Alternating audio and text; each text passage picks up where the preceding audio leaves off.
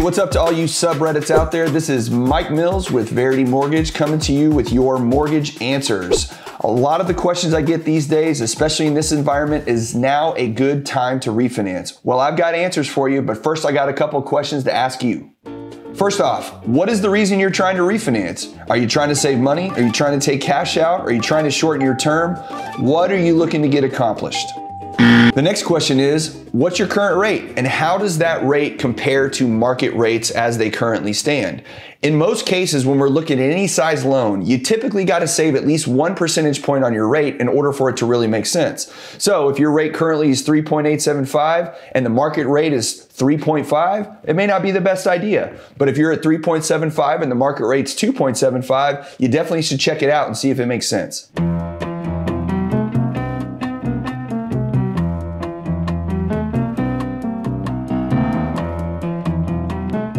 Question number 3 is, how much do you owe on your house? This is a big factor in determining how much money you can actually save, because the lower the loan amount, typically the higher the rate difference you have to have in order to really save money. So if you have a $500,000 loan and you could lower your rate by a point or greater, you could save a pretty substantial amount of money. But if you only owe $50,000 or $60,000, it might take 1.5 points to 2 points for you to really see real gains. Question number 4 is, how much is your house worth? This is going to play a big role when we determine if you're going to need funds for the transaction or not.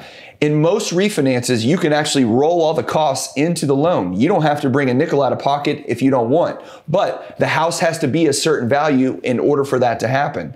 So when we determine whether or not you're going to need any cash, how much your house is worth plays a big factor, and that's why we have to get an appraisal to figure that out. And the last question is, how long do you actually plan to live in your house? Because when we look at refinances and whether or not they make sense, we typically say if you can break even on your costs in less than 3 years, then it's a no-brainer. If it's going to take you 3 to 5 years, then you really need to know how long you plan on keeping that house. Because if you're going to sell it anytime soon, you may not realize the gains versus the cost for refinancing the home. And if it's going to take you any more than 5 years to break even on your costs doing the refinance, then it's probably not a good idea, because you really can't determine where you're going to be in the next 5 years. If you were to look back and ask yourself 5 years ago if you would be where you are today, my odds are that your past self would have no idea. No way. Yes way. So anytime you think you might sell the home, you may want to reconsider trying to do a refinance. All right, now let's talk about the math.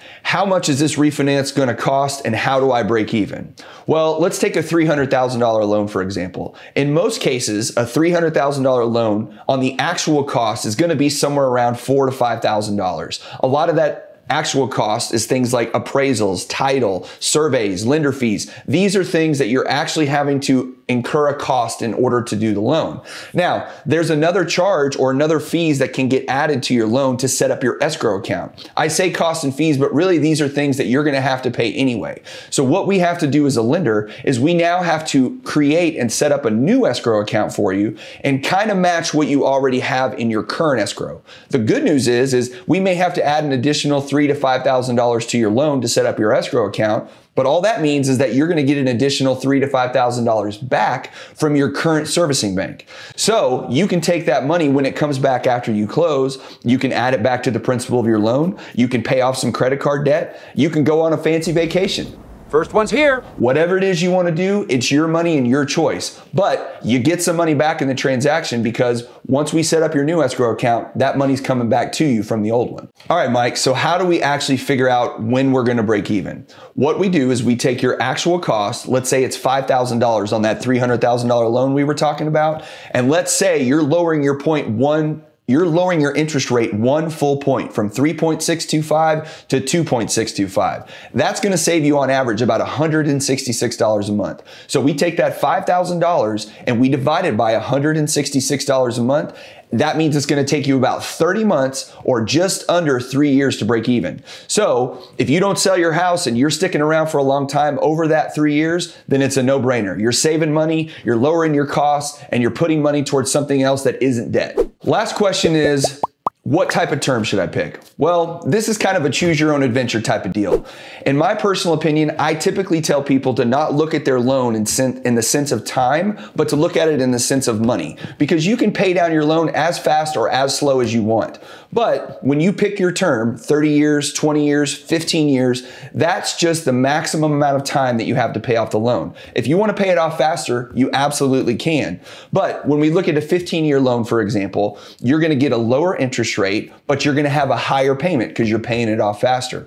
If you look at the 30-year note, you're going to have a little bit higher interest rate, but you're going to have a much lower payment. So now you have a little bit more flexibility on whether or not you want to pay it off or put that money towards something else. Then I get a lot of questions about a 20-year note. Well, the 20-year note is not my personal favorite. I think the 20-year note is kind of in between.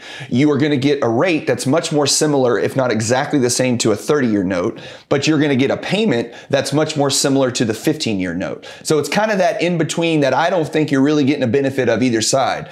Either take the 30 and get the flexibility of your payment and put an extra money somewhere else, or take the 15 so that way you're forced to have the discipline to pay that loan off faster. Either way, you're going to come out on top. The question is up to you. Thanks, guys. I appreciate your time today. Please forward and share this video if you like. Send it to your friends. If they have any questions, please give me a call. This is Mike Mills with Verity Mortgage telling everybody to be good humans, and I'll see you soon.